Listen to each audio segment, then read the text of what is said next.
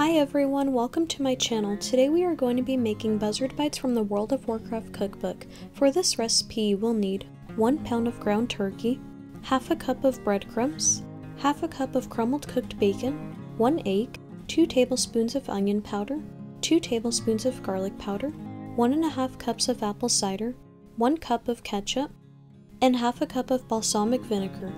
Start by preheating your oven at 375 degrees Fahrenheit. Then line a baking sheet with parchment paper. Now combine the turkey, breadcrumbs, crumbled bacon, egg, onion powder, and garlic powder in a large bowl.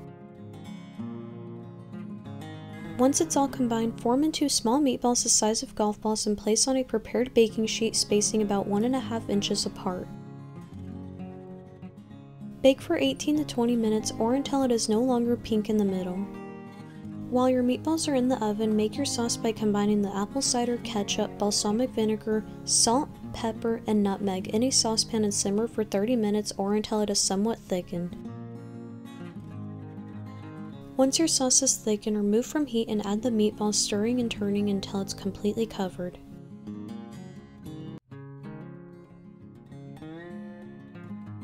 And that is it, guys! These meatballs were very good. They only took me less than an hour to make. The meatballs had lots of flavor and the sauce kind of tasted like barbecue sauce, so if you want to skip making it, I would recommend using barbecue sauce as a substitute instead. Thank you guys for watching. I'll be uploading again soon, so I'll see you guys next time. Bye!